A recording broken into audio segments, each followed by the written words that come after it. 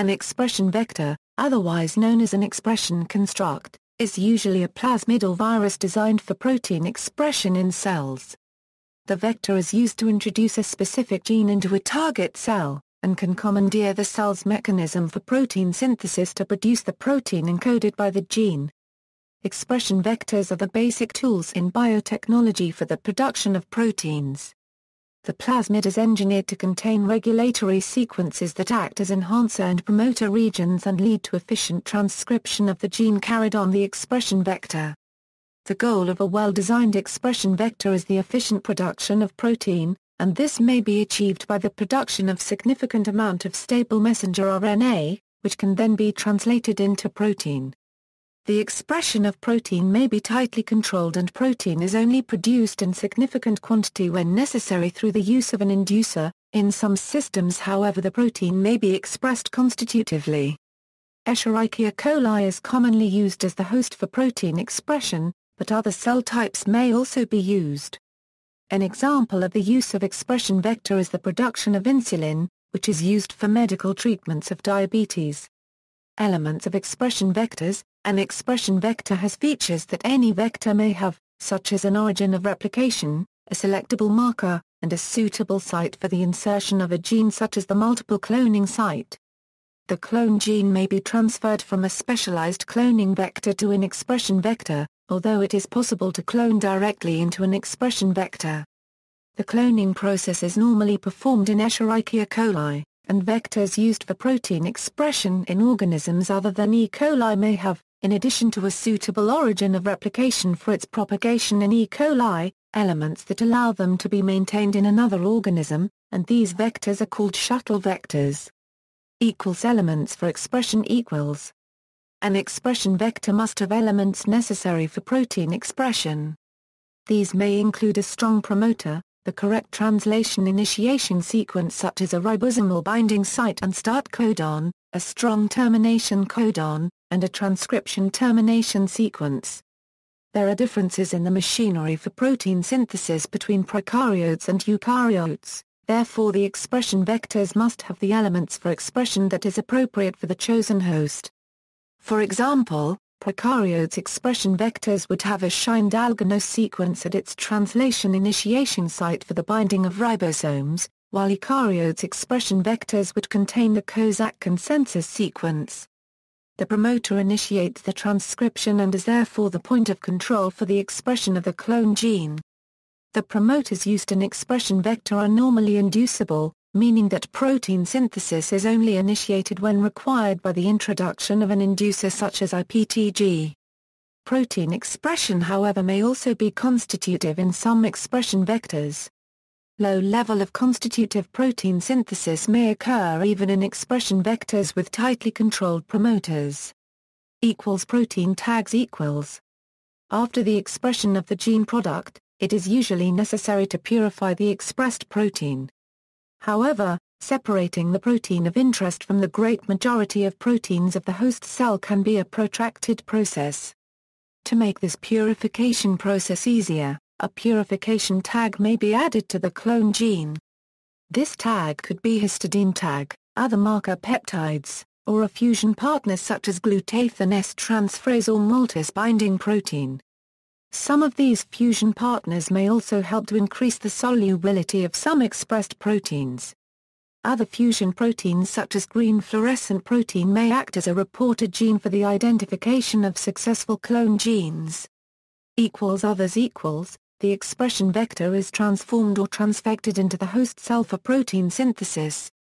Some expression vectors may have elements for transformation or the insertion of DNA into the host chromosome, for example there are genes for plant transformation, and integrase sites for chromosomal insertion.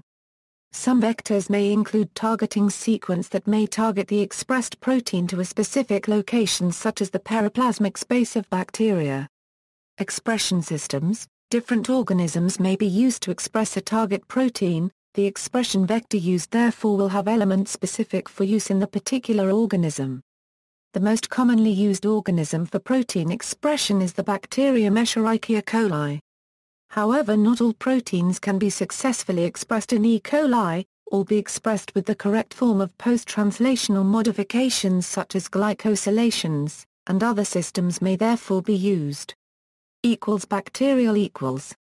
The expression host of choice for the expression of many proteins is Escherichia coli, as the production of heterologous protein in E. coli is relatively simple and convenient, as well as being rapid and cheap. A large number of E. coli expression plasmids are also available, suitable for a wide variety of needs. Other bacteria used for protein expression include Bacillus subtilis. Most heterologous proteins are expressed in the cytoplasm of E. coli. However, not all proteins formed may be soluble in the cytoplasm, and incorrectly folded proteins formed in cytoplasm can form insoluble aggregates called inclusion body. Such insoluble proteins will require refolding, which can be an involved process and may not necessarily produce high yield. Proteins which have disulfide bonds are often not able to fold correctly due to the oxidizing environment in the cytoplasm, which prevents such bond formation, and a possible solution is to target the protein to the periplasmic space by the use of an N-terminal signal sequence. Other more sophisticated systems are also being developed.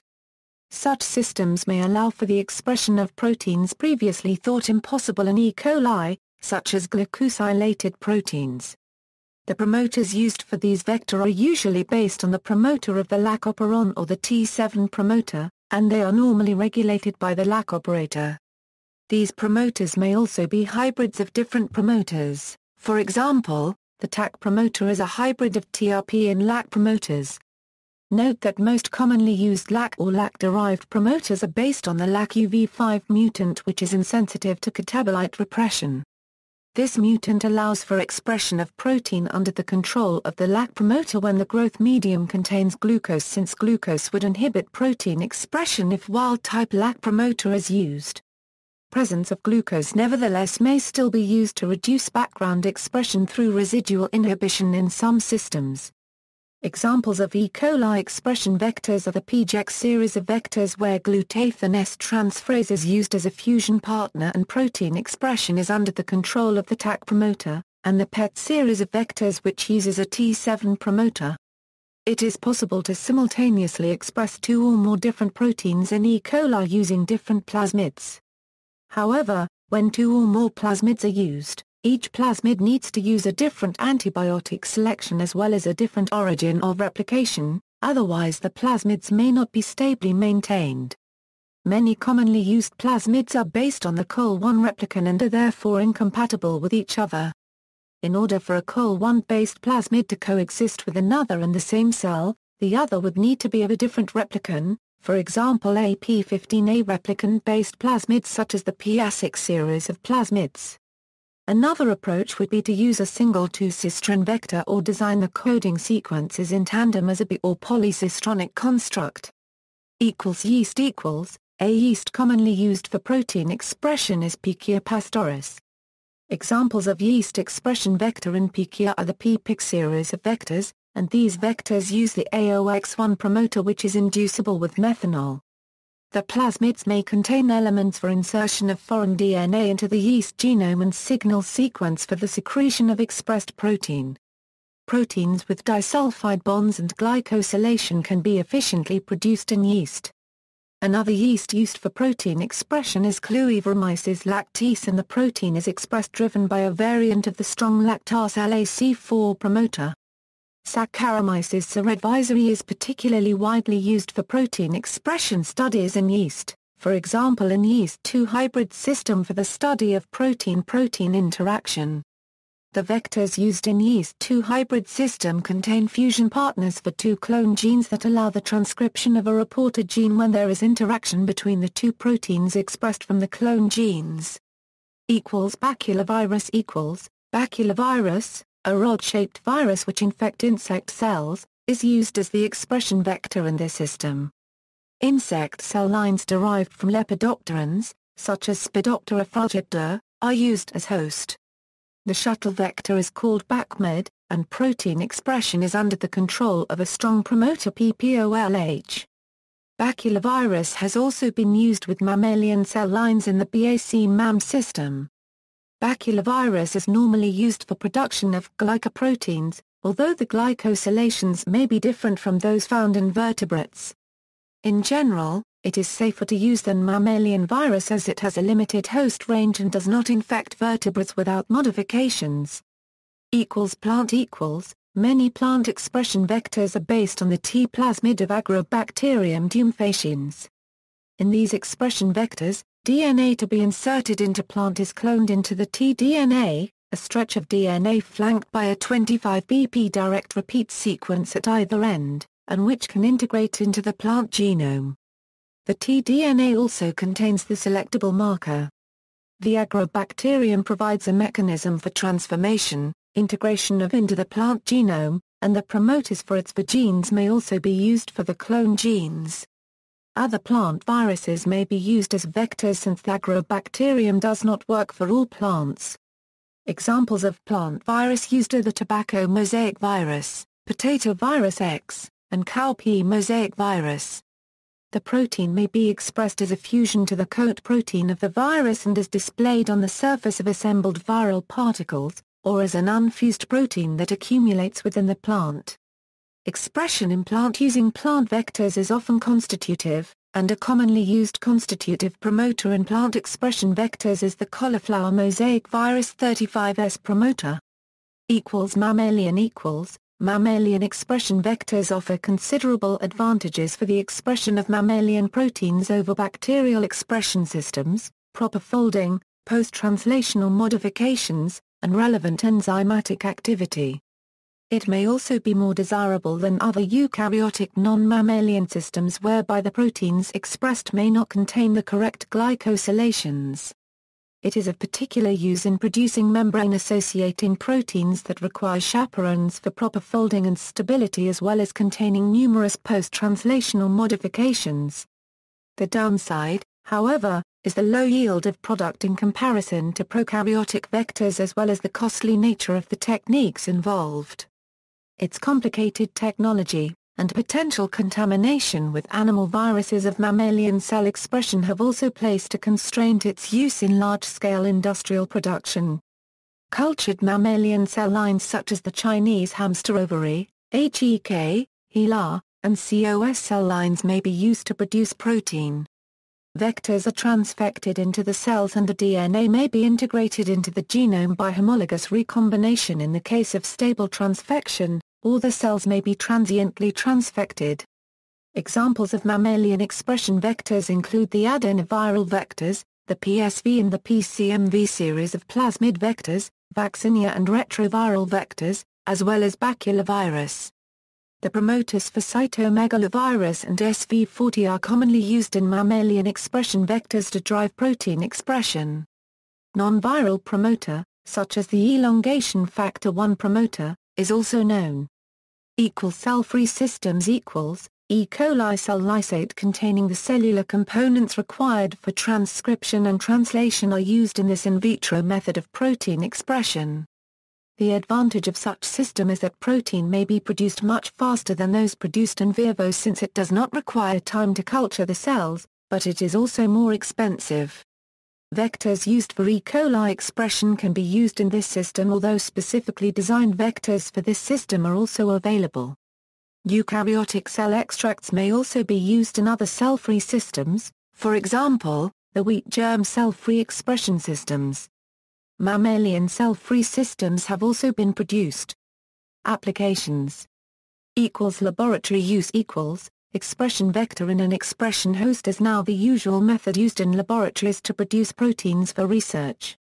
Most proteins are produced in E. coli, but for glycosylated proteins and those with disulfide bonds, yeast, baculovirus and mammalian systems may be used.